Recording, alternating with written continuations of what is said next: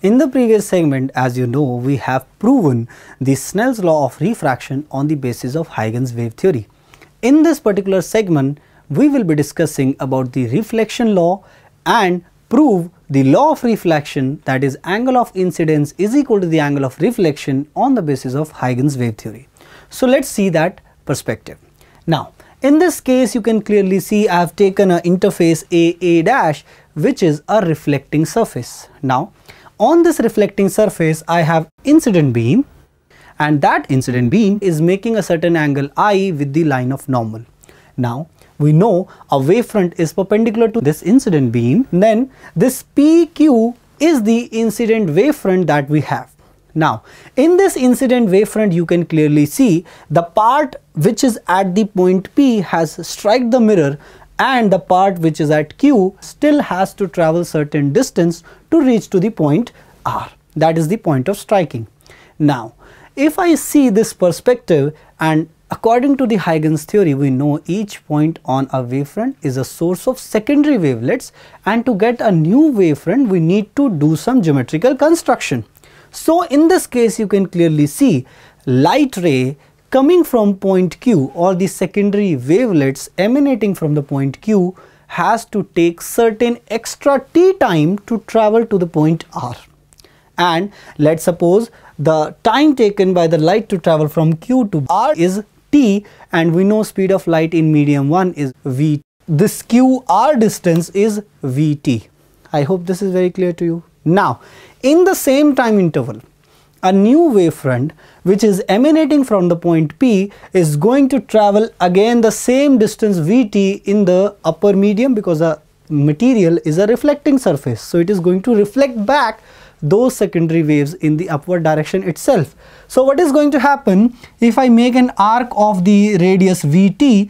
This PS is the curve that I am going to get. This is the kind of secondary wavelets I am going to get. Now, if I take the tangents of two secondary wavelets, the one which is emanating from point Q has reached to the point B, so this is the curve. The one which is emanating from point P has reached to the point S.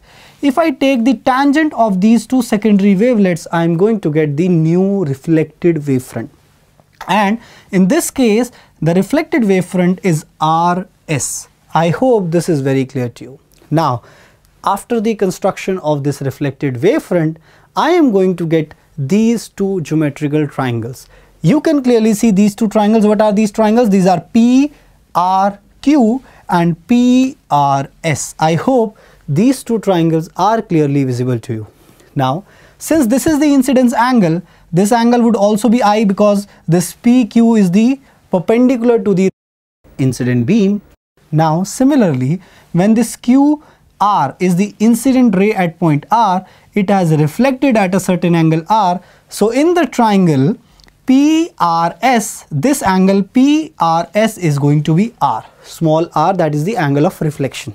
Now, if I take a look at these two triangles and write down the similarity laws in these, we can clearly see this QR is Vt and this PS is also Vt. So these two sides are same. Now, the next major thing is that their base of these two triangles is same, that is PR. So, if I take a closer look at these two triangles, the sides, perpendicular sides are equal, the hypotenuse sides are equal, and the angle I and angle R are different. But these two angles, that is PSR 90 degree and angle PQR, this is 90 degree. So using these similarity laws, I can say these two triangles are similar. And whenever we have similar triangles, we can clearly see that all the angles are also similar. So in this case, angle I and angle R is also equal. And that's how Huygens principle can be used to prove the law of reflection, that angle of incidence and angle of reflection are equal and all the angles are measured from the line of normal. So I hope this whole scenario of the Huygens wave theory is very clear to you. So moving further ahead, and let's see what happens when a plane wavefront incident on different devices. So what are these devices? Let's see them one by one. So let's take the first device as the prism. I have taken a prism. You can clearly see a perfectly shining prism. Now, on this prism, you can clearly see whenever different rays are incident, we know how to draw a ray diagram. But if I want to see the wavefront perspective of a prism, we know whenever an incident ray is passing through the prism, it gets deviated. But what is the perspective of a wavefront? So whenever a planar wavefront is incident on a prism, you can clearly see the wavefront, which is in the lower section, has to travel a largest distance through the glass, and the upper portion of the wavefront has to travel a very less distance from the glass. So whenever a light travels from air to the glass, its speed gets decreased. So the lower portion of the wavefront gets slowed down a bit and the upper portion gets slowed down least. So what is going to happen? The wavefront is going to incline with a certain angle and it gets deviated from its initial path. So that's how the prism is going to behave whenever a plane wavefront is incident on it. So I hope this is very clear to you. These different perspectives are very important because sometimes the direct questions from the wavefront diagrams can be asked in your competitive examination. So let's study a behavior of the convex lens whenever a plane wavefront is incident on it. So in this case, we have taken a perfectly polished convex lens.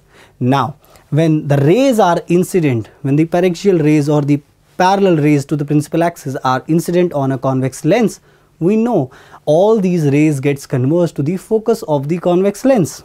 But what happens with the wavefront perspective?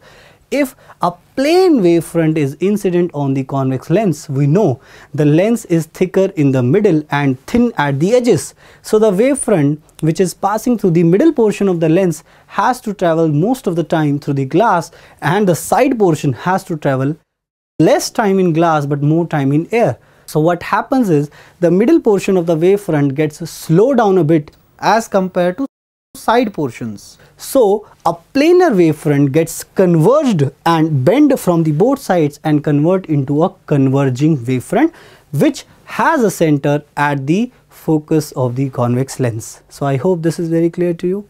Now let's take a look at a different perspective, that is concave lens.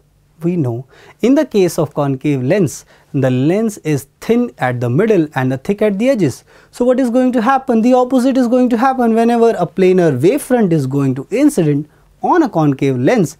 The middle portion is going to advance a little bit and the side portion are going to remain behind. Then the plane wavefront which is emerging out of the concave lens is going to convert into a wavefront which has a center on the left side of the concave lens, that is the focus of the concave lens. I hope this is very clear to you. So till now I have given you an idea of wavefronts which are passing through a transparent medium. But what happens when a wavefront strikes a mirror? Yes. So let's take another case, that is the case of convex mirror. So what happens with the convex mirror? So let's take a perfectly polished shining convex mirror and striking a parallel rays on the convex mirror. We know whenever a parallel rays are falling on a convex mirror, a virtual image is formed at the focus which is on the right side of the mirror, that is behind the mirror. But what happens with a wavefront? Then when a plane wavefront is incident on the convex mirror, the middle portion of the wavefront gets reflected by the convex mirror at the earliest and the later portion are going to strike the mirror at a later time.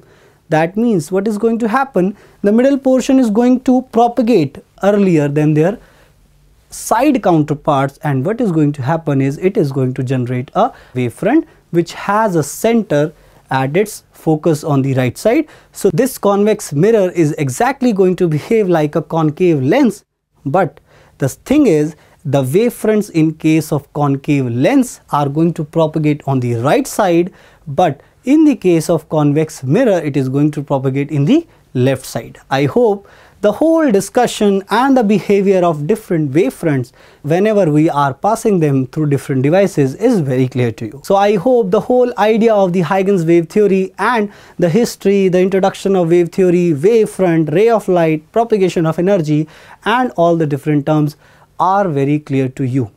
Now that's all about the conceptual perspective of this lecture. So let's try to solve few numericals in the next segment.